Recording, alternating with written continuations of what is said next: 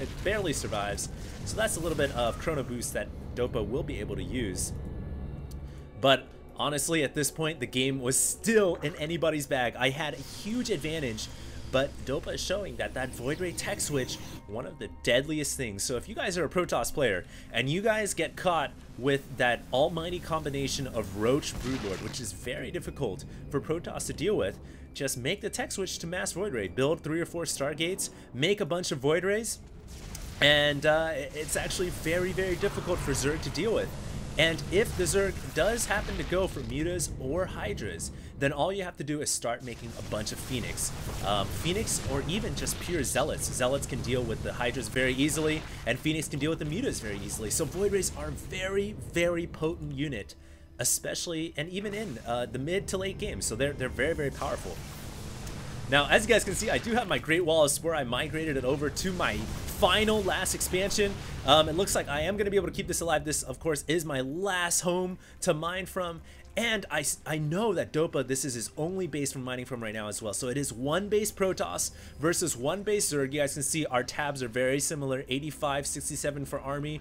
Income, very similar as well.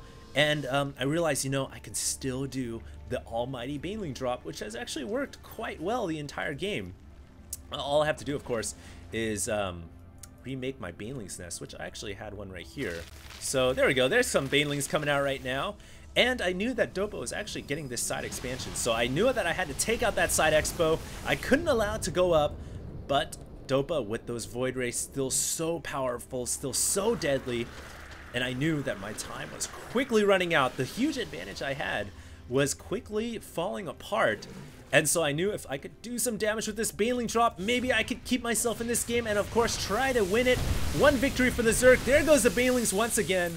Switching over to Dopa's player cam, I think for the 3rd time today, he has been dropped on that expansion. He has lost a lot of probes. And of course, the Void Ray actually coming in here, the Overlord actually died, so these Banelings are pretty much open to dying. And this is when I was, I said Void Rays need a nerd. Void Rays need a nerd.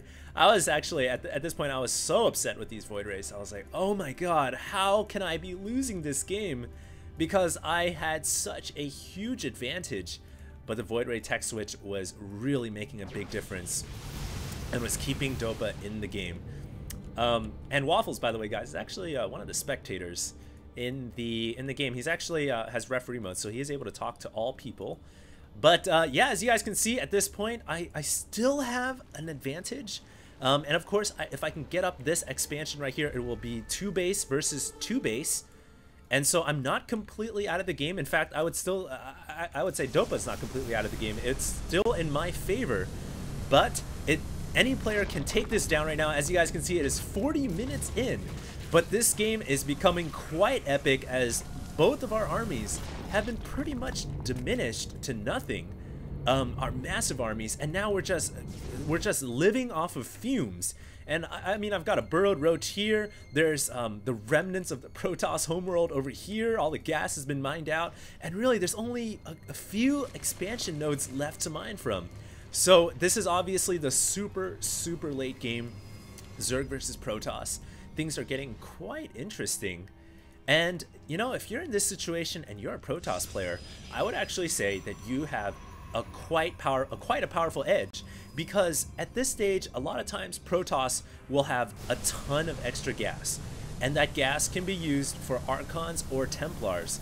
Obviously Templars and Archons don't really require that much gas, and Templars having that recyclable energy, which can be used for constant Psystorm, it can be a very difficult thing for Zerg to deal with.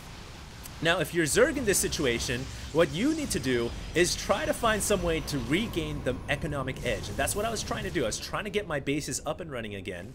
It looks like I have 2. I did split up my wall of Spore, trying to get Spore Crawlers at every single base to deal with these Void Rays.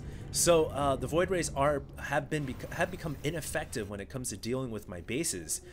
But if you're in this kind of situation, really, you've got to get a macro edge if you're going to try to get back into this game. Obviously, at this point, I still have a small advantage, but really, it's such a ragtag game, such a scattered game right now, that really, if you're in this kind of situation, it can be very difficult to play. So I was thinking, you know, I've got to hit this expansion. I can't allow the Protoss player to keep this second expo up because it's 2 base versus 2 base, and I will eventually lose the game. So here goes my mutas, using my mutalists, trying to keep them spread over the Archons. You actually want to treat Archons very similarly to how you treat the Thor, because Archons do splash damage against air. Now, unfortunately, the Void Rays once again victorious, and it looks like all my mutas get taken out. And there's even a DT down there slashing my roaches away. So it looks like Dopa will be able to keep this expansion alive. And that was a huge misstep for me. Losing my entire army, trading it. I really wasn't able to kill all of the Void Rays. And I wasn't able to kill any probes, nor was I able to kill the Nexus. So at this point, it's really anybody's game to take. Dopa, obviously, with the map control, with those Void Rays. And if we just go ahead and take a look, let's go ahead and take a look at some of these tabs. We can see APM, both of us, very, very high. And if you guys are curious, this game, yes, it is now 45 minutes in. If you guys are curious as to the rankings of the players, Dopa is actually a 2600 Protoss, and I'm currently at 2500 Zerg.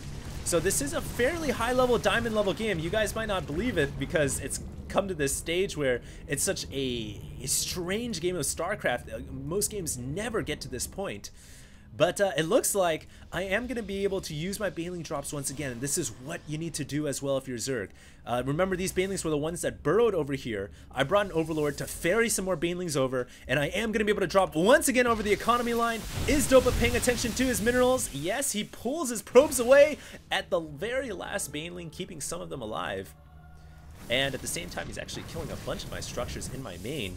But if we go to all view, I do have 2 more Banelings ready to load up, and of course I can drop once again on the probe line. And really it's kind of twofold. You can either take out an expansion if you're Zerg, you can try to play the economic game and get another expo to win the game in the long run, or you can try to harass these probes.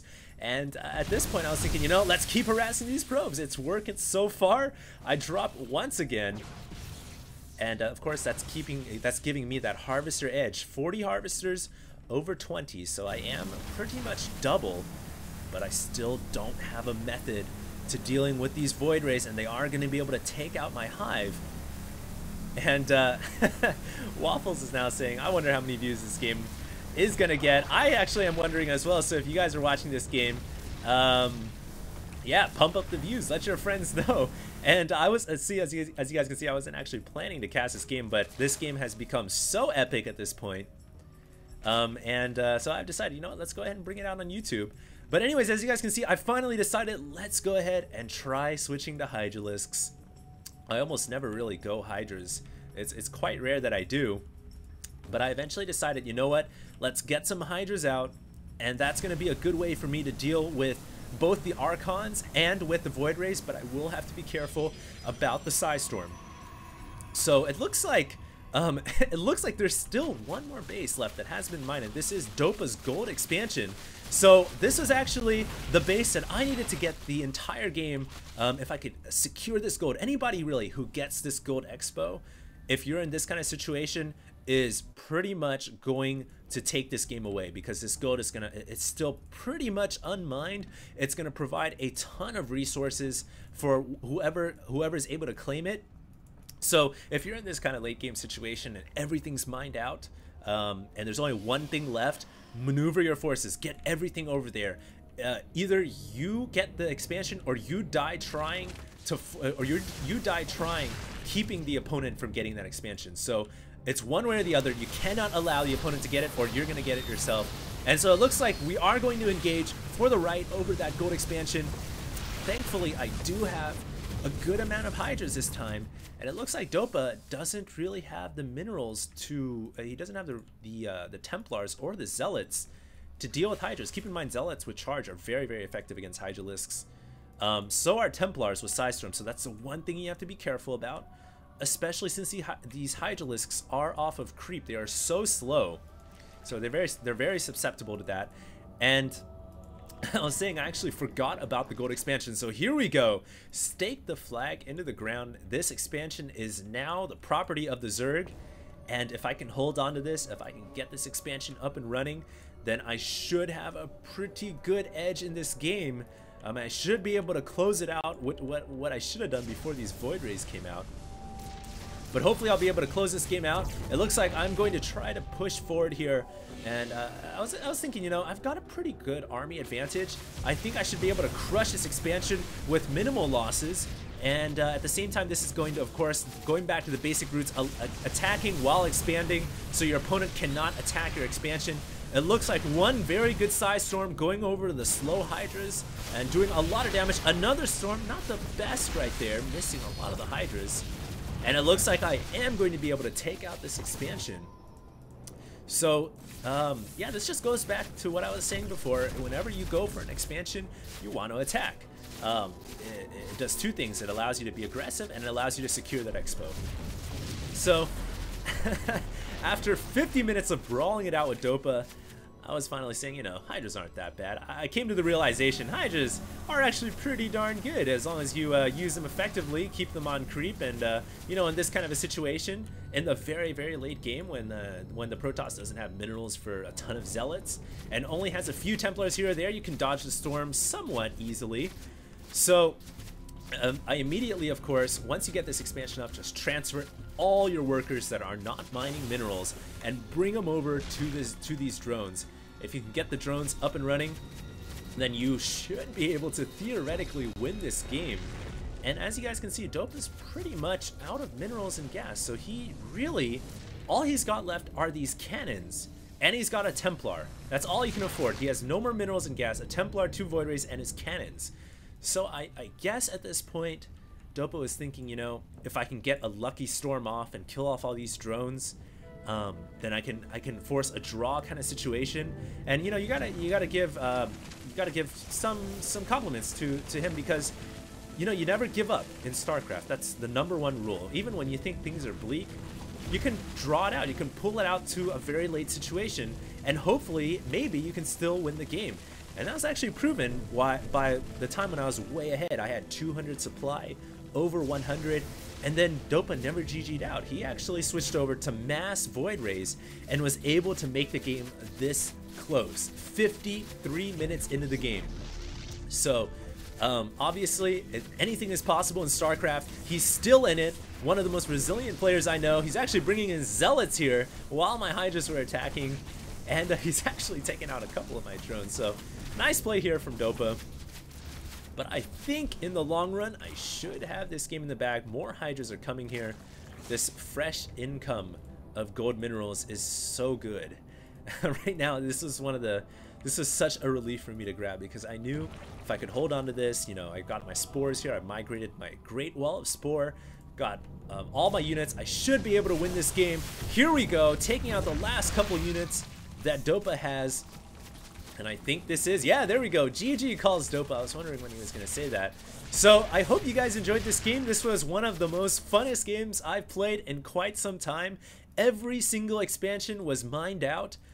This one, Dopa's gold, was near mined out, but every single expansion was claimed and mined out. It was a 50-minute game between me and my good friend Donald, aka Dopa, and this is the Merry Christmas special. I hope you guys all had a great Christmas, and the holiday seasons of course are not over yet. There's still New Year's 2011 coming up, so continue to stay tuned, guys. And I just want to say thank you guys all so much for all your combined support. Let your friends know about my channel, and I'm going to continue bringing these videos out. HD signing out for now, but we'll be back next time with another HD broadcast.